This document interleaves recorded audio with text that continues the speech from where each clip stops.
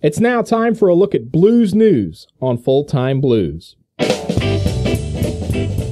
The Chase Walker Band, led by their 14-year-old namesake, has earned a spot playing at the Pomona, California stop on the Vans Warped Tour. It gives the trio a chance to gain massive exposure and to play the blues for an audience that may not be familiar with the great American music.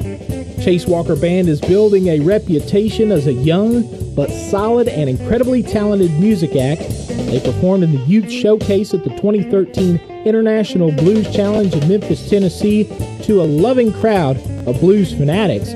But the concert for the Warped Tour will place the Chase Walker Band on the same stage as internationally famed rock and alternative bands.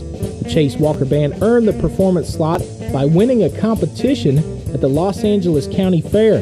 This festival is expected to draw 15,000 concert goers, many of whom have never been exposed to the blues before. The Vans Warped Tour began 19 years ago and has featured the blues one other time when the Reverend Peyton's Big Damn Band was on the tour.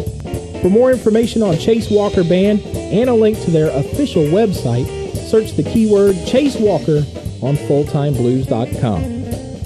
Also this week, one man who began his career as a young blues phenom is returning in the fall of 2013, as Johnny Lang has announced the upcoming release of his first studio album in 7 years this fall.